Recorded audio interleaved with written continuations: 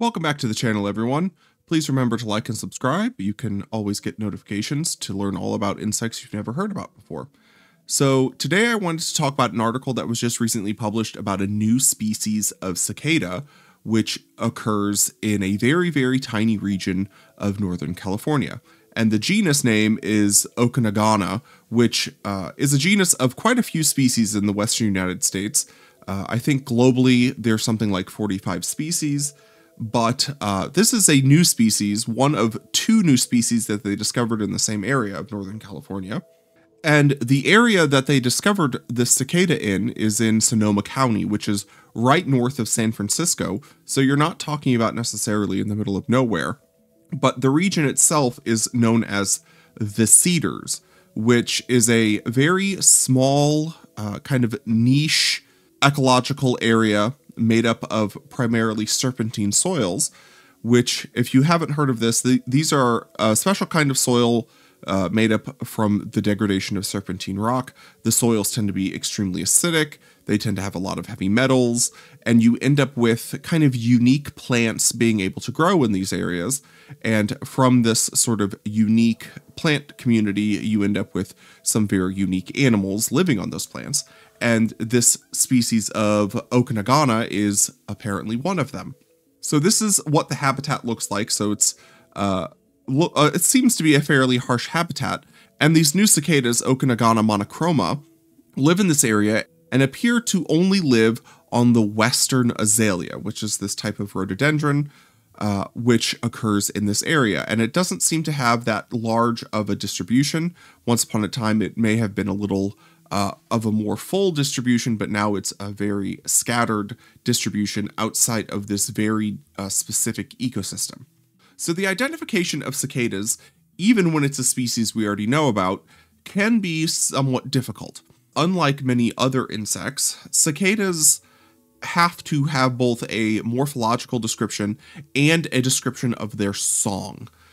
Cicadas themselves tend to be a little bit plastic in their appearances. So one of the genera that people are most familiar with are the periodic cicadas, the periodical cicadas, Magna cicada, which occurs all over the eastern United States. And these are the ones that emerge every 13 years or 17 years.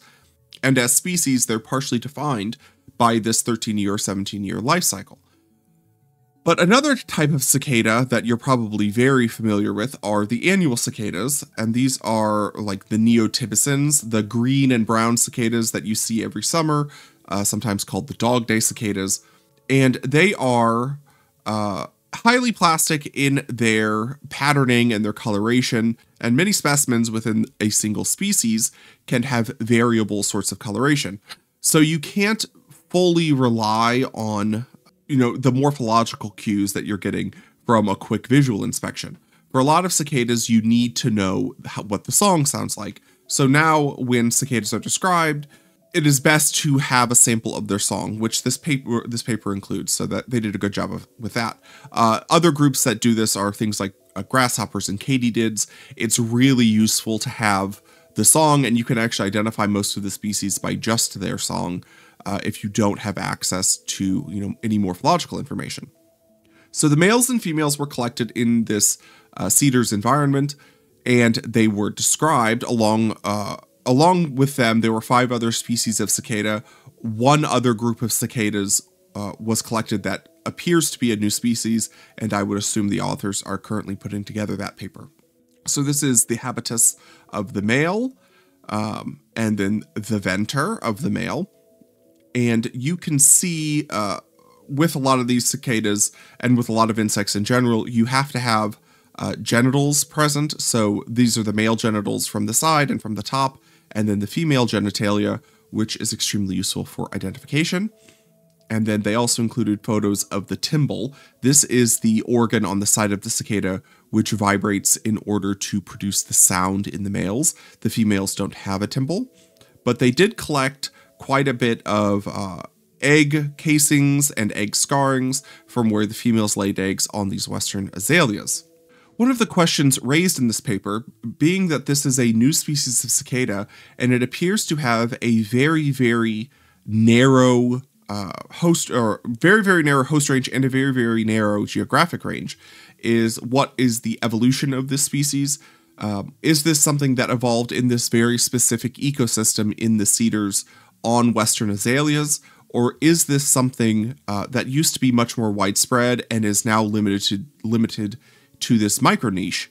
Once upon a time, it's possible that the western azaleas and this sort of serpentine ecosystem was more widespread, but now is extremely limited. So is this a case of a species gradually going extinct and becoming more and more limited in its ecosystem because of the natural loss of this extremely kind of rare ecosystem?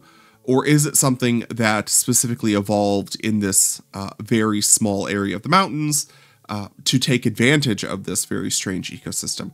And there is no answer to that, right now, but it is something that is worth thinking about. Generally speaking, with insects and other animals, being a hyper specialist is not necessarily a good thing because it makes you very susceptible to extinction. So if you only have, for instance, one host, you are completely dependent on the success of that host. And if anything happens to that, your entire species is kind of screwed over. So not a great thing. Also, interestingly, is that Okanagan is a genus that tends to be extremely widespread. And this is a member of that genus, which has done the opposite. It has an extremely narrow distribution, extremely narrow host range, extremely narrow everything. And because cicadas are relatively bad dispersers living underground for the majority of their life, it is unlikely that this species will be able to disperse out of this very narrow geographic range in order to take advantage of kind of spotty hosts elsewhere. So with that, I'll link the paper. It's fairly short, lots of photos. You should definitely check it out, and I'll talk to you guys later.